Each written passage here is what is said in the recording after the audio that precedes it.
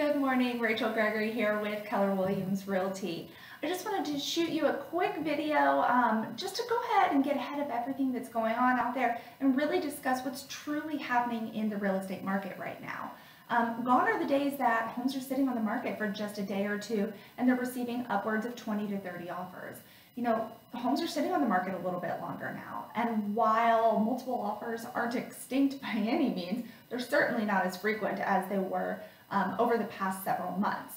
So don't believe everything that the news is telling you. You know, everything that you're reading, don't believe it. The sky is not falling, but the market is changing. In fact, it has already changed.